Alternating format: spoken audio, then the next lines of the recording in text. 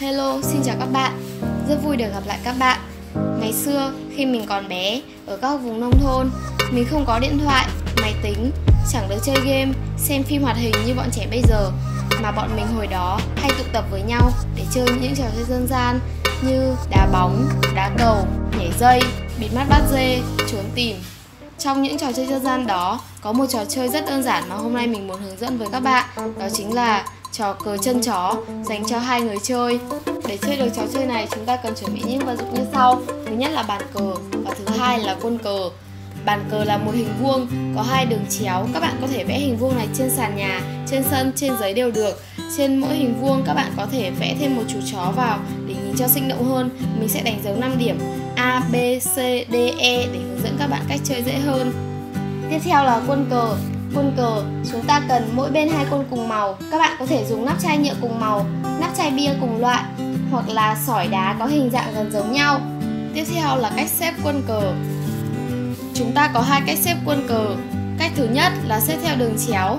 Quân của mỗi đội sẽ nằm trên một đường chéo. Ví dụ ở đây, quân của đội đỏ sẽ nằm trên điểm A và điểm C, quân của đội xanh sẽ nằm trên điểm B và điểm D. Cách thứ hai là quân cờ của mỗi đội xếp theo cạnh hình vuông. Quân của đội đỏ A và D, quân của đội xanh sẽ xếp trên điểm B và C. Sau đó chúng ta cùng đến với phần cách chơi. Đầu tiên chúng ta oản tù xì để chọn người đi trước và chọn quân cờ. Sau khi oản tù xì và chọn quân cờ xong, chúng ta sẽ được đi lần lượt luân phiên nhau. Mỗi lần, mỗi đội được đi một bước.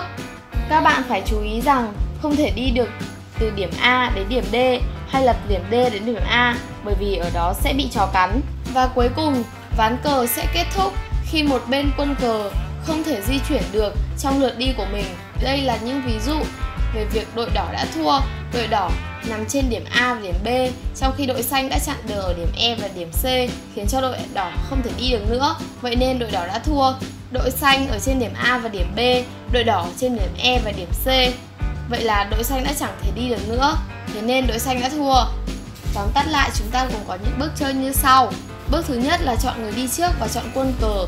Bước thứ hai là đi lần lượt luân phiên nhau. Bước thứ ba là mỗi lần chỉ đi một bước. Thứ 4 là không thể đi từ A đến D và từ D đến A.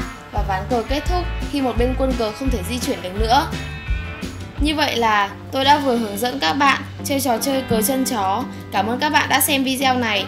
Mong các bạn like, bình luận và ủng hộ kênh. Cảm ơn các bạn rất nhiều.